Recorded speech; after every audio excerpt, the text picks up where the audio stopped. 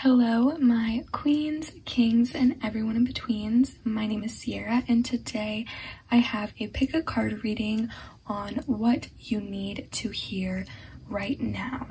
So regardless of where we are at in the world, where you are at in life, what date, what time, what year it is, this message is for you at this time in your life. So let's just go ahead and get started here.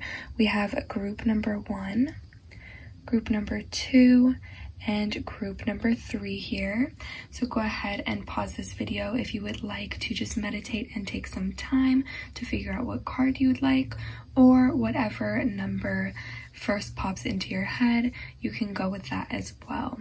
But I'm going to go ahead and move these groups to the side, and we'll start with number 1 here.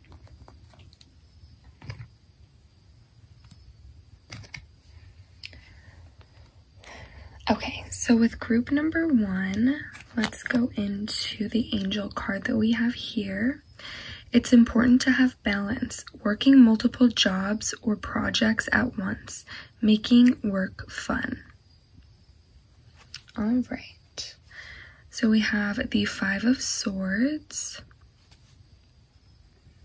the 9 of Cups. Sorry, there's so many glares. The Hermit. And we have the 7 of Cups. And then we'll touch on what this card is in a minute. So I'm just going to set that to the side for right now. So let's see here. Okay, so let's start with the 7 of Cups and the 9 of Cups here. What the 7 of Cups is telling me is that this is currently a time of abundance. This is a time of success, a time of feeling as if you are secure in multiple areas of your life, a feeling of, stability and just overall abundance. But also the 9 of Cups here is telling me something interesting, which is possibly that you're not seeing this success, you're not seeing this abundance, because currently this card is telling me that it's time to be happy with what you have, and it's time to look around at what is around you and what life you are currently living, and maybe have a different perspective of the blessings in your life and what it is that you're currently learning on this path. Because with the 7 of Cups, this is telling me that success is surrounding you, that abundance is currently overflowing in your life. There is a lot of just fulfillment, success, happiness, and just nothing but abundance in all terms of the word. But with the 9 of Cups, this is again telling me that you possibly aren't seeing what it is that is abundant in your life. So this is just currently a time to be thankful for what you have and maybe look at things from a different perspective. With the 5 of Swords, this is telling me that we are currently in our heads. This is a time of being unaware of your own emotions and being unaware of your own thoughts and feelings, suppressing these thoughts or feelings so then that way you don't have to hear them, or feel sad or feel negative is hindering your ability to see your success, as well as hindering your ability to connect with yourself on a deeper level. With the Hermit, this card is telling me that this is a time to look inward.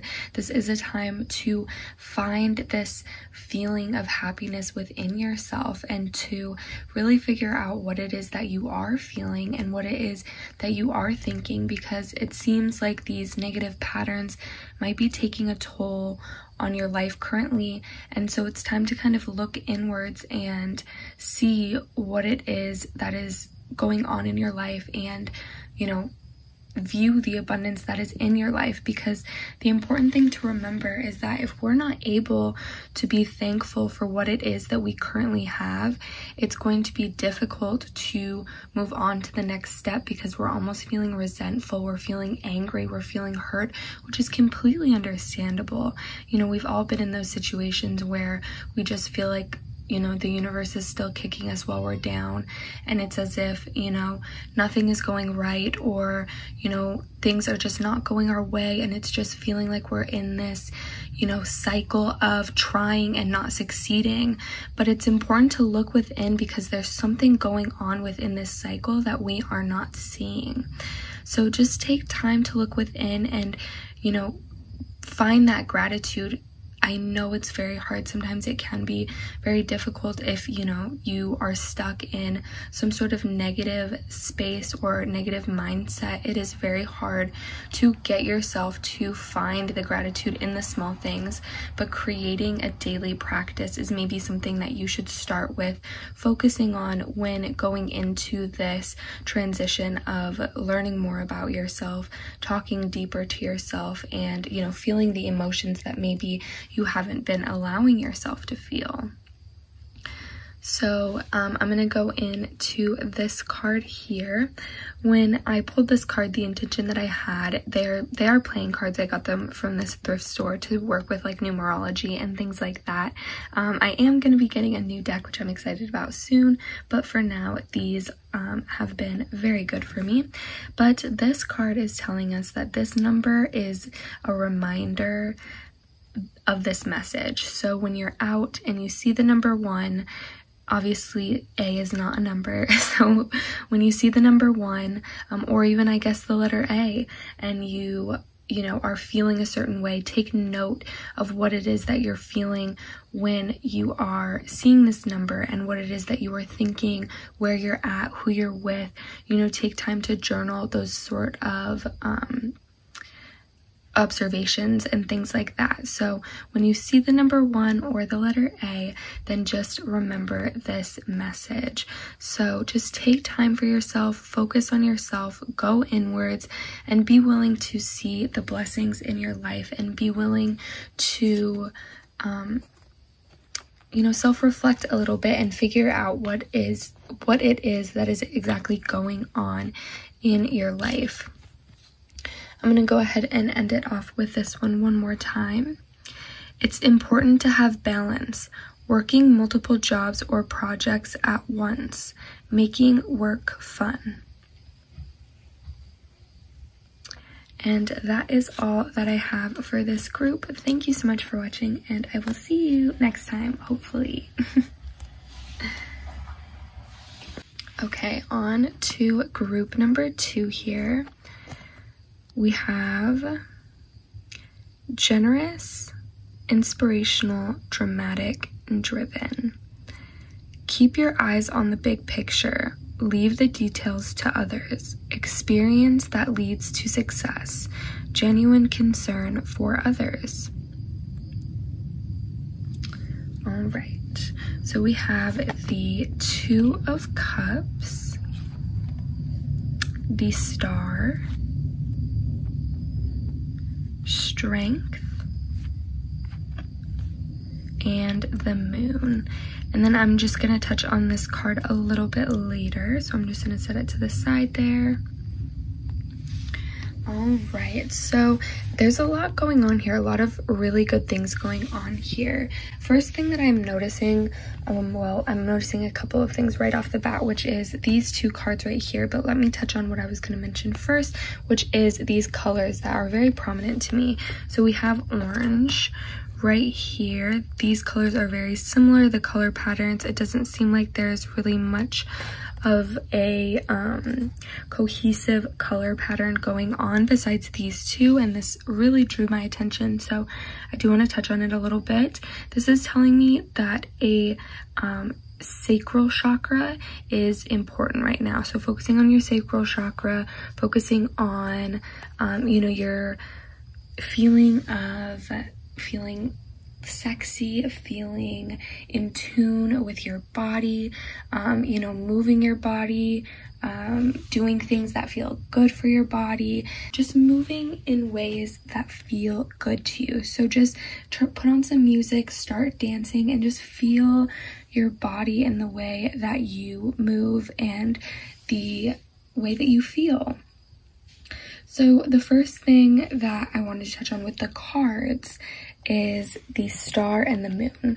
So the star is the Aquarius, the sign for Aquarius tarot, and then the moon is the Pisces. So both of these signs are very intuitive, very in touch with their spiritual side, very, you know, the moon is working on psychic abilities. Obviously we have purple, which is connecting to your crown chakra, to your higher self, to the spiritual realm. And we have this star here, which is a blue color that's connecting to your third eye chakra. So again, viewing the world in a different way, seeing things in a different way that you maybe haven't seen them before. A different sort of awakening, a spiritual awakening, connecting with your intuition, feeling very creative, again, dancing, feeling like a divine power, like sitting into yourself, kind of figuring out who you are. It seems like a lot of good stuff is going to be coming for you. It seems like you are currently, you know, in the middle of finding yourself, and, you know, with this new kind of transition into this new being that you are becoming, you are stepping into just a you know, more intuitive, more understanding, more compassionate, more creative. There's just so much depth to you. So there's a lot of really great things going on spiritually, psychically, I don't know if that's a word, but your intuition, your powers of being, you know, whatever that is for you. If your power is a good listener, a power of, you know, understanding, a power of compassion, whatever it is that you have to offer to this world, maybe even strength, that's the power that you are currently bringing, and you are sitting so deeply into this power that, you know, everyone around you can see it. It's becoming who you are. It's like this energy of strength is like cloaked around you, and you are just like wearing it, rocking it, being this higher being of abundance. I guess that's a good way to go into this card here. I feel just so much good energy, so much self-understanding, a great transition. Like, I can't even get over this enough. It just seems like so much beautiful energy. So the main thing that I'm getting from these cards is just becoming a deeper part of yourself, and just finally getting into that person that you've wanted to be and that you've been working towards. Stepping into your higher self is just the energy that I'm seeing here. And to top it all off with this card here, as I mentioned, we have abundance, a feeling of balance, a feeling of abundance, a feeling of gratitude, a feeling of just stability, calm, very relaxed, going with the flow, allowing that energy to kind of move through you, with you, around you, rather than resisting it, not allowing it, trying to prevent it. You are just embracing everything that is around you and everything that is coming to you so gracefully. So just overall, such a beautiful energy that is surrounding you currently. You are stepping into a deeper part of yourself, a higher part of yourself. You're connecting with your intuition in ways that you maybe never have before. Maybe trying astral projection could be very good for you, or also what they call lucid dreaming. So kind of doing things that then connects you a little bit more to that spiritual side. And it seems like the spiritual realm is calling you right now because we currently need your strength. So it seems like maybe there's a mission being called to you that requires strength. So connect with your spirit guides, connect with your intuition, and figure out exactly what mission you are being brought, because you are currently very, very needed in the astral realm with your strength. So that is beautiful. I'm just so happy for you. I'm happy with you. This is great energy, beautiful stuff going on, nothing but positivity. But let me go ahead and jump into what this card is here. My intention when I pulled this card was a reminder when you see this number of this message. So every time you see the number 3, reminding yourself of this message. So this is just kind of something to keep in your back pocket for when you're out and about.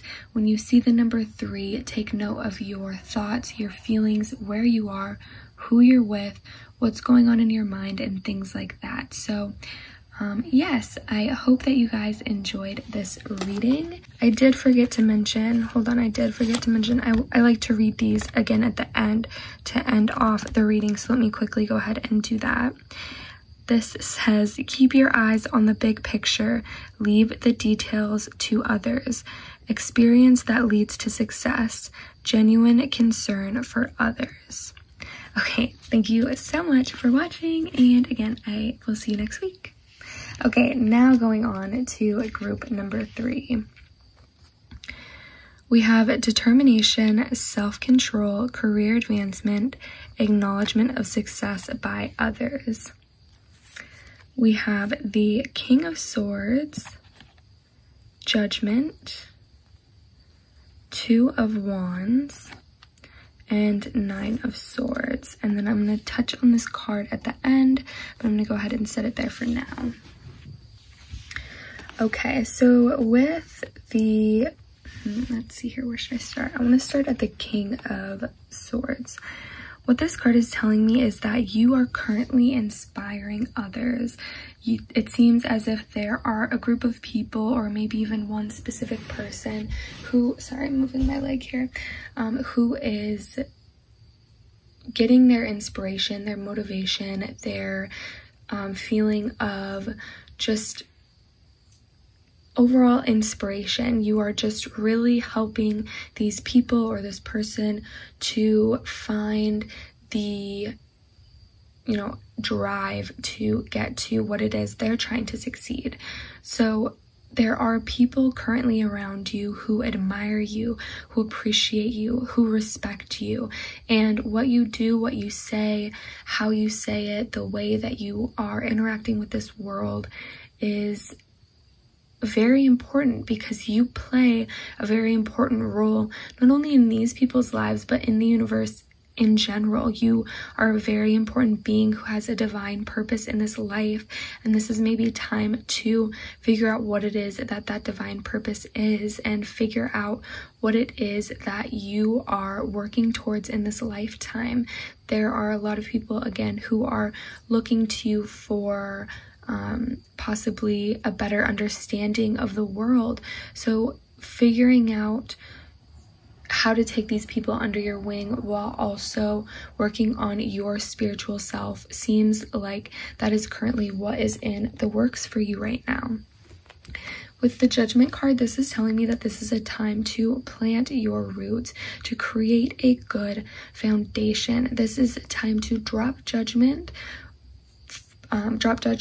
of yourself and others, to avoid being critical avoid trying to be perfect, avoid being judgmental, avoid any negative root rot that you could possibly be getting from these negative energies that, you know, could be trying to find their way into our lives.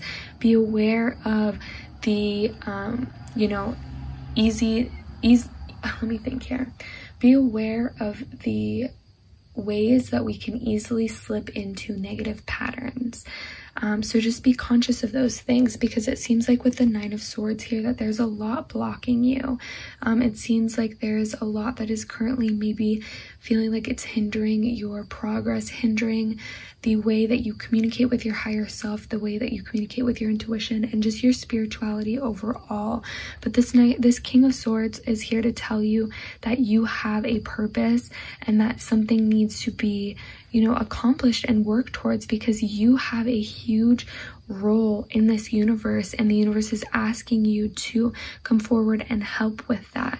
So this is a time to work on, you know, releasing these blocks, letting go of this possible fear or feeling of guilt or feeling of there's a word in my head here, of being a burden or feeling burdensome in any way. You are not. Your emotions are completely valid. The way that you feel is valid. And just because certain people look up to you doesn't mean that you can't be emotional. It doesn't mean that you can't have a hard time. If anything, that's being realistic, and that's teaching the people around you and the people that you love that it is okay to feel and to want to just cry and to just want to allow yourself to honor your emotions for a little bit. So connect with others and, you know, talk about what it is that is going on in your mind and your heart, because it seems like it's possibly overwhelming you right now. But what I'm getting with the Two of Wands is that balance is soon to come, and this is going to come very quickly.